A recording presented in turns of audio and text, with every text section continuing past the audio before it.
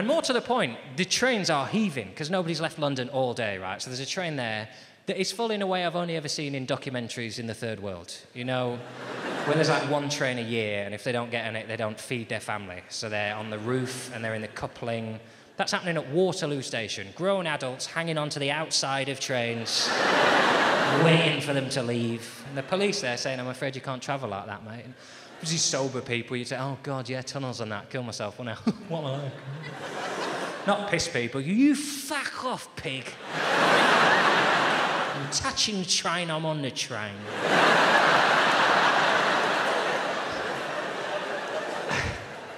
You know if people are starting on the police, this is going to be a tetchy evening. Well, I ain't getting on that train, and I ain't getting home, right? And then they realise there's one left to be announced, right? And I think if I don't get on that, I'm screwed, right? And I've got a good chance, because I think when they announce the platform number, I'm the only one here who can still read. So they call the train and I get there. Not only do I get there first. I've got my choice of every seat on the entire train, which for a lot of people is a dilemma because it's too much choice, isn't it? Not for me. I know exactly what seat I want, right? And I want the seat where it's 2 seats, but it's the one no one else wants, right? Because I want 2 seats to myself, but I'm too much of a coward to put my bag on the one next to me because, you know, eventually someone will come along and go, could you move your bag, please? Yes, thank you very much, yes. Yeah, I thought you were going to get this one, and I'm here now, aren't I? Yeah, look at that. I'm just going to touch you as well with that leg.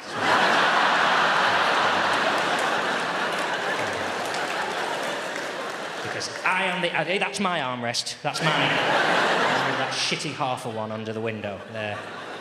I'm the alpha. Right. So we just pick the shittest seats. And what that is, right, you walk along the train until you see where they've joined 2 trains together, but there's no divider. So everyone who's in this bit can't get through to that bit. Halves your audience, right? Step on here. Don't carry on with the momentum. Just turn around, and there's a little pouch of seats here that nobody notices, right? Look for the table here. Don't sit at the table. Everybody wants the table. You sit just behind the table, right? Nobody sees these seats because they see the table's full. They move on. Sit here on these seats. Face backwards. Most people don't like to face backwards. Makes them feel sick. Sit by the window. So people walking this way think there's someone there as well. Go on, piss off. That's it.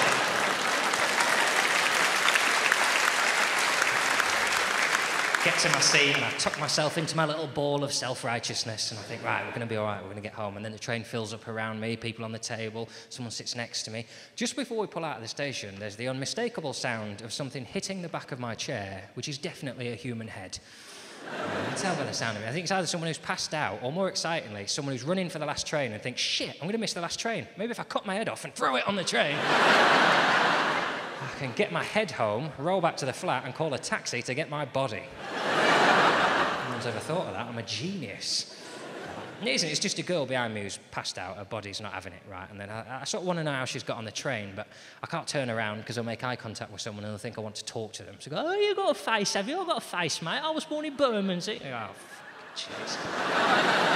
Just keep tucked in. I find out what happened, right? Because what's happened is a man has carried this lady onto the train. A South African businessman, right, has carried the woman onto the train. And all he needs to do there, he's got to go and get another train, right? So he's not with her. So he needs to just tap these 2 people here and just say, excuse me, could you help this woman off the train at New Malden, please? I don't know if you can see, but she's absolutely fucked.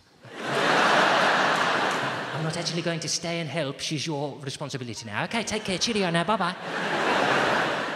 That's all he's got to do, but he spots an opportunity here where he thinks, hang on, if I announce to the whole carriage that I've carried this lady onto the train, they'll all think I'm a gentleman hero, right? So instead of doing that, he shouts to all of us, somebody's got to help this woman off the train, please! I've carried her as far as I can, but I can do no more. What a world, what a world. And he's the first individual I take time out to hate. 2 reasons I hate him. First of all, if this girl is that drunk, you're not helping her, are you, by putting her on a train? If she's that drunk, she's better off on the platform with the police or back with her friends than she is hurtling towards Portsmouth at 100 miles an hour. No offence to Portsmouth, but let's be honest, anyone in this room, if you woke up tomorrow and found you were in Portsmouth, your first thought wouldn't be, well, what a wonderful opportunity to explore the historic town of Portsmouth. You'd think, oh, shit, I'm in Portsmouth. I don't live in Portsmouth. Right. Second of all, if we trace back why this girl is that drunk, it's probably because an hour ago he was in a bar with her and he liked her, but he knew his personality was abhorrent, so what he did is every time she asked for a drink, he got her a larger one, right? And she got drunk and they came out and the air hit her, and instead of doing the gentlemanly thing, what he did is he thought, oh, I better put this one on the train, I fucking broke it. He's not a hero, is he? He's just a piece of shit. dumping a girl on her own on a train, right? But then these two, they bail him out because they went, oh, that's okay, we'll get her off the train, right? And I hated them as well. Just for bailing, and just because all that's happened is they're pissed as well, but because she's more pissed, they now feel sober and responsible. Oh, is she drunk? Oh, we'll deal with this. You see, we only had the 12 Jaeger bombs, so don't worry, we'll take care of her. Mind there, I pissed there a little bit, okay. And here's why I say I'm better at hate than anyone else, right? Because at the same time as I'm hating them for getting involved, I'm also hating everyone else for not getting involved, right? It doesn't have to be consistent, my hate. I can be sat there going, there's a woman in distress here and you people did nothing. This country's gone to their fucking dogs. Firing it. Oddly, at this point, the only person on the train I don't hate is her, because she's unconscious. She's behaving impeccably. Nice and quiet and still she is. Anyway, he gets off the train, they're helping her, I sort of start to calm down, the train goes, I think, it's all being taken care of, John, it's not your responsibility. And about 5 minutes into the journey, there's a sound from behind me of sort of a semi-thick liquid hitting the floor, about 4 feet, and I think, she's never having a can of soup. There's a bold snack on a train, that, innit? Heinz Big Soup, I think, from the sound of that. Right. It's obviously not she's just been sick, right? She's puking on a train, which is the point at which she wakes up. Puking on a train she doesn't remember getting on, so she gets upset, she starts crying, and the crying causes her body to convulse, which makes her sick again. Right, so she's a perfect little sandwich of misery going on behind me.